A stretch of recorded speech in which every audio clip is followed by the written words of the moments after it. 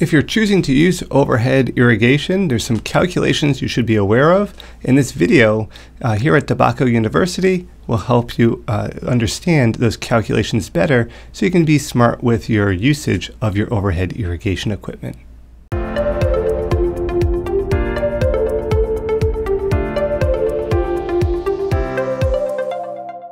All right, let's get into overhead sprinkler irrigation calculations for outdoor cannabis production. And here we see a nice image here of some overhead irrigation, nice mist there in the sun, creating that nice rainbow effect. So before you get the calculator, keep in mind that you do need to know a couple things. Now, the spacing of your lateral lines, the sprinkler nozzle size, and the pressure of the system being operated. All these basically factor into these calculations. And this pressure when it's being operated is the discharge rate of sprinkler heads will increase with the higher pressure and larger nozzle size, as we see some examples here. Increasing in nozzle size increases the gallons per minute, or the flow rate, and as well as the pressure. If using the same nozzle size but increasing the pressure, we can see that there is an increase. It may not be quite as great as the diameter of the nozzle, but there is definitely a fluctuation there, and that will play into these calculations. So the application rate calculation here, how do we go about this? Well, when we're looking at the sprinkler application rate, inches per hour equals the discharge rate in gallons per minute times 96.3 divided by the lateral spacing in feet times the head spacing in feet. So what does this kind of all correlate and mean? Well, we have a nice little kind of example kind of chart here, but the equipment used in this example is a Rainbird 20JH with a 764-inch nozzle. The operating pressure, 45 psi, the lateral spacing 40 feet, and then the head spacing would be 30 feet. The discharge rate from the sprinkler head from the data table here would be 2.63 gallons per minute. How did I get that? Well, knowing the diameter of the nozzle and knowing the pressure gets me the gallons per minute at 2.63. We take that number and we multiply it by 96.3, divide it by 30 feet times 40 feet, and this would be giving us a coverage of 0.21 inches per hour.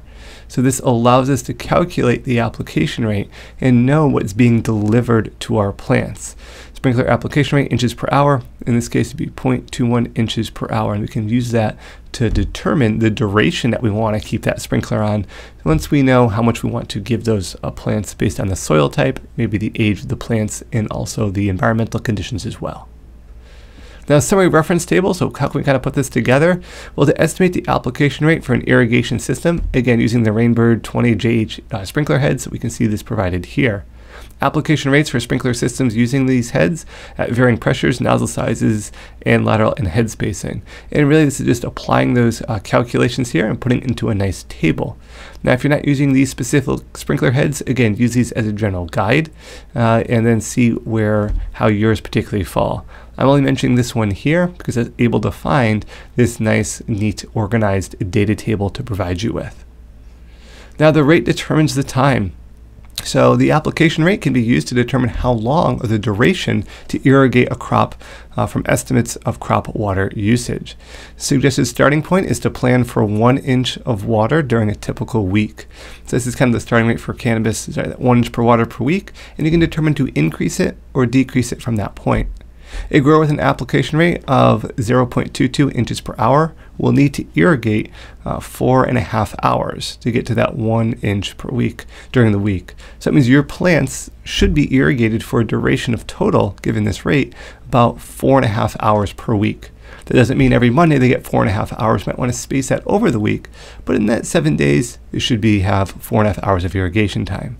For cannabis, some growers suggest starting at 0.36 inches of water per day, but this can depend on many factors. It can depend on the soil type, the season, the stage of plant development, so that needs to be taken into consideration from a grower standpoint. You want to select a starting place and make adjustments from there. That's why I recommend that 1 inch.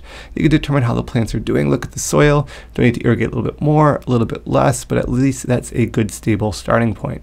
Knowing your soil, the season, the plant development, all will play into exactly what fine-tuning adjustments you make from there. But at least, hopefully, this will provide you with a starting point to allow you to efficiently water the plants without wasting water, which is a precious resource, and out over irrigating the plants, and also not keeping them too dry.